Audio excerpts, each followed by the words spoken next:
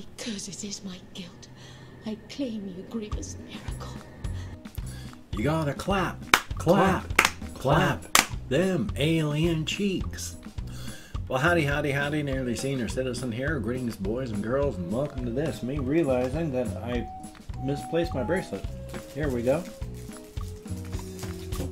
Ta-da! Yay! Past that, though. Good morning. It is another fine day. It is a Friday, and that's a good thing. Thumbs up for that. The sun continues to shine. The world continues to spin. Yes, it is a globe. But I'm not going to get into that at the moment. I have a topics list of sorts, in that I have a topics list, not that I haven't really done anything to it, because I've been spending this morning just trying to wake up. I have allergy issues, which of course makes this really fun right now, because when you have allergies, I just found out fairly recently it causes shortness of breath. And the other day I had severe shortness of breath while I was recording one of my videos, and I felt terrible and weird, disassociated from my body, so thumbs up for that. But I have a whole bunch of allergy issues, and I saw this list that said, you know, compare your symptoms. There was the kofefe bug symptoms, and then common flu symptoms, and then allergy symptoms. And pretty much everything I'm feeling is on the allergies list, because it says allergies, yes, yes, common, and those things that are all that I'm feeling are not a part of normal flu or the kofefe bug. So thumbs up for that. I mean, I don't feel wonderful, but right now it's, you know, my lungs are clear. The only thing that I have is drip, because my sinuses are going nuts because of all the pollen and such like that out there. So, yay. But past that, you know, life is life. I have been watching videos. I like watching the videos that Kurzgesagt makes. And one of the videos they did was on the kofefe bug and why it is so bad for you. And hokey smokes, I had, trying to make sure my chair is centered behind me, I had heard that it can do 20 to 30% permanent damage to your lungs. And I wondered why, how, you know, what was going on with all that. Found out in the Kurzgesagt video. What this particular bug does is, it also hijacks your immune system and infects those cells as well. So when it gets into your body and infects your lungs, it starts doing weird bad things to them. You know, they turn into bug factories, then they blow up, and then all those bugs that they brood go out and infect other cells, and then that keeps happening. When the immune system cells show up to start taking care of that, they get infected. The problem is, and this is why it's so bad, these are cells that can just touch another cell and tell it, okay, you need to die, and then they will. But the problem is, being already infected, the immune system cells stop just hitting the bad cells, and they start killing everything, all your lung cells. So you've got two major types of your own immune system going through and wiping out your own healthy lung tissue while killing, of course, infected stuff as well. But it's just going mad and taking out your own system. So by the time that your body is just depleted from fighting off the rest of this, it can't fight off itself. As it continues just wiping out your lung tissue.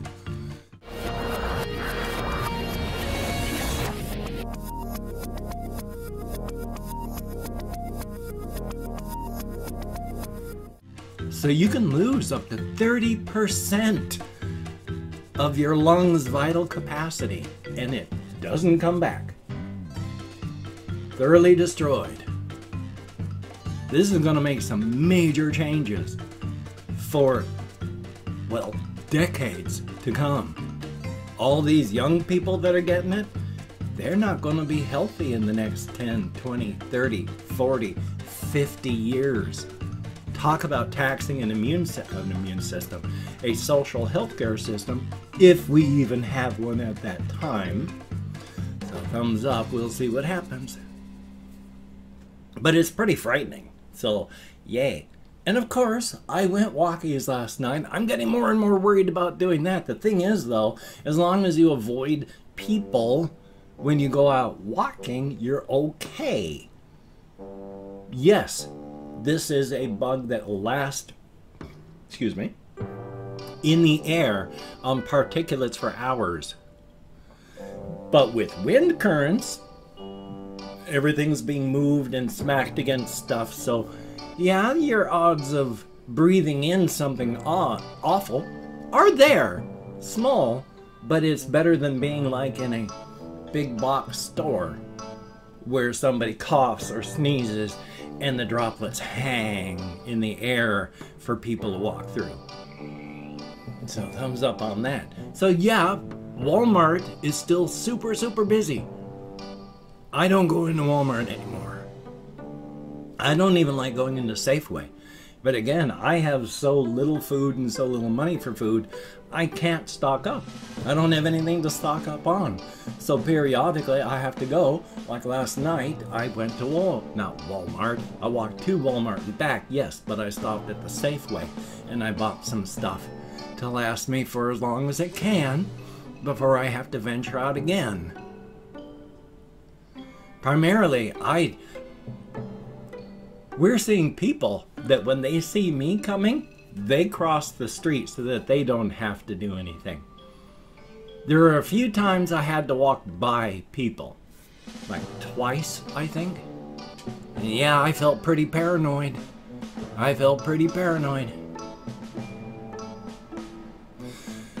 All you can do is be as safe as you can. Use every precaution. While I was out, boy, I had some itchy spots on my face, but I didn't touch my face. And when I got in, I'm just glad I bought 2 bottles of isopropyl alcohol like 2 months ago. So I have a full bottle and then like this much of another bottle, and I just scoured my hands with that stuff. Oddly enough, 70% isopropyl alcohol is better at disinfecting than 90% isopropyl alcohol. I found that out by, I can't remember what the video was about. They were talking about that sort of thing. I think it was the difference between regular alcohol and isopropyl alcohol and methanol. Yeah, it was a Chubby Emu video. But it was, oh God, I got too sidetracked. I have some of that, and so I just wash my hands with that. But the 70% works better because alcohol actually works better in water. Water makes alcohol work better as a disinfectant. And so with 70% isopropyl alcohol, you have enough water that the diluted alcohol functions better because of the water. So 90% actually doesn't disinfect as well as 70% isopropyl alcohol. So thumbs up on that. And as a quick aside, I'm glad that I got this kind of wrong. I got an isopropyl alcohol mixed up with methanol, which is the wood alcohol.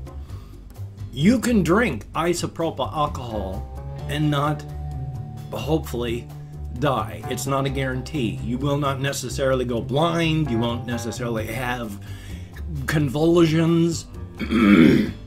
Largely, your body will fall into a coma until it deals with all of the various particulates. Not particulates, but it breaks stuff down. And as soon as it breaks it down enough, then you wake back up. Because isopropyl alcohol is really bad for you. And you can die from that.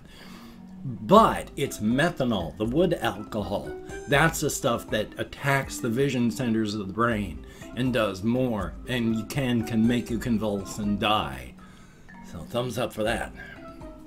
I'd always worried about this one fellow on YouTube, Shoenice22, I think his name was, or is. I don't know if he still makes videos, but he was a fellow that like 8 years ago when I watched, he would eat and drink just everything. You know, open up a thing of deodorant and then eat the deodorant. Someone would send him like a fifth of Jack Daniels or something, and he'd just pop the top and he'd guzzle the whole bottle right there.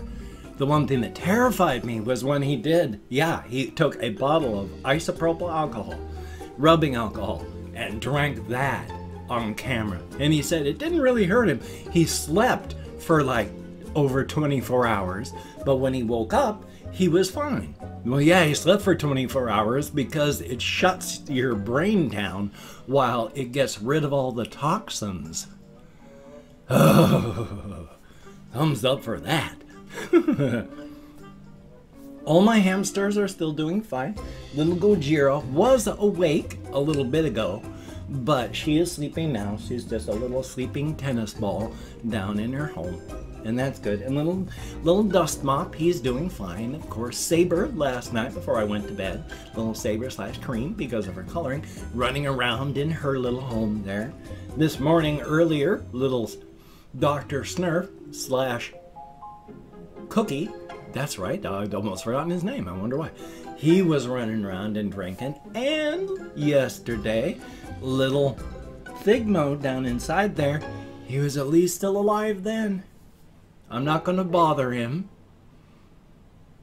in case he's still alive, but if I don't see him running around, then tonight I'm going to check and see if he's still with us or if he's just a cold, hard little ball.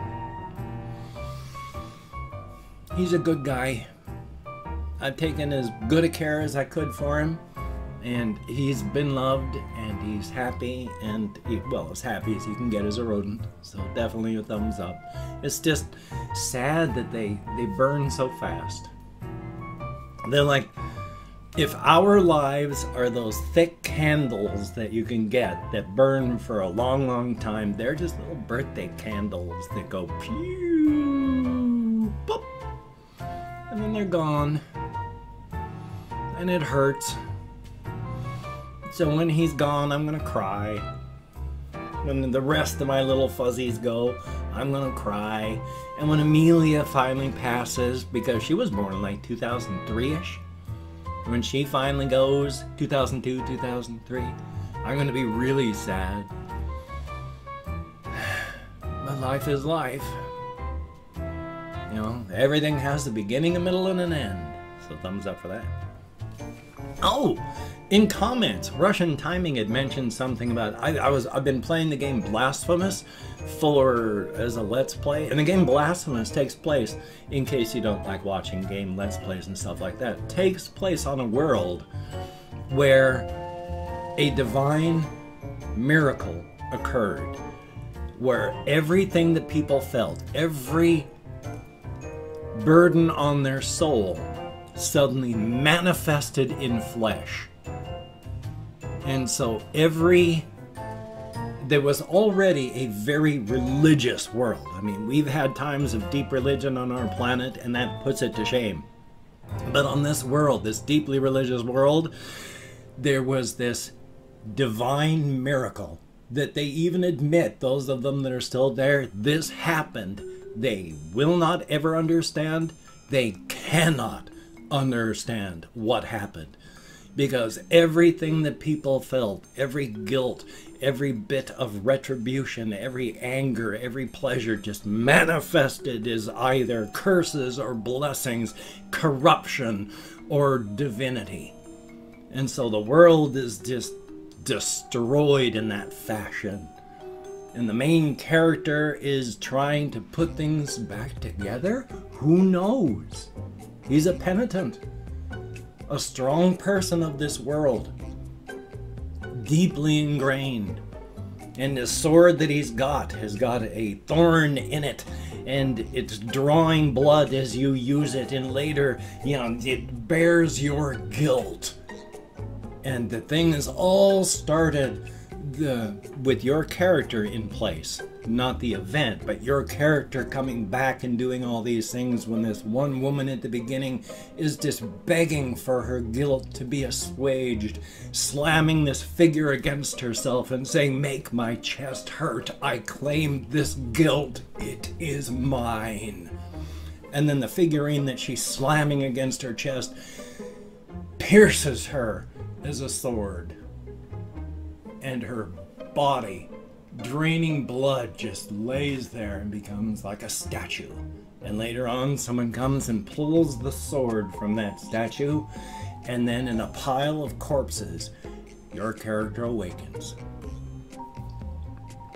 And I said to Russian Timing, you know, this is a world where it literally, it's like it could have just wandered into a zone where one of the Angakira is got its attention focused, and so the walls of reality have melted. All those things can creep in, and, well, it's not reacting all that well to it. Thumbs up. And hey, I have opened up 24 hours worth of comments in my community tab, and I'm going to go through and thank 20 to 25 people for having left me a comment. I'm not reading the comments right now, I'm just thanking you for having left one, good, bad, or indifferent. If I mispronounce the username, no disrespect is intended. I'm an American English speaker, and if I get lost, which I would likely do considering the way my memory's been doing, I do my best, even though I count in American Sign Language, so please, my apologies. Oh, I had to take a caffeine tablet this morning and wash it down with a lot of caffeine. So I've got about 250 milligrams of caffeine running through my system right now. Thumbs up on that. It's going to make me sleepy. Because of my untreated ADHD, caffeine actually makes my brain work properly, which boosts my levels of serotonin and dopamine, which means I can actually sleep.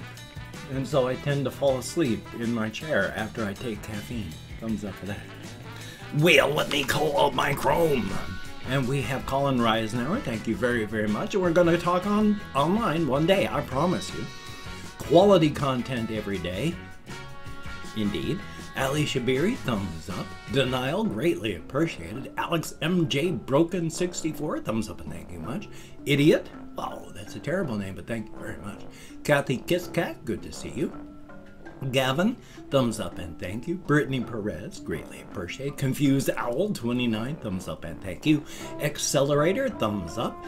Laser Boy as L4Z3R Boy, greatly appreciate. Russian Timing, thumbs up and thank you. Michael S, thumbs up. Sebastian Ferris, greatly appreciated. Adrian Bryan, thumbs up.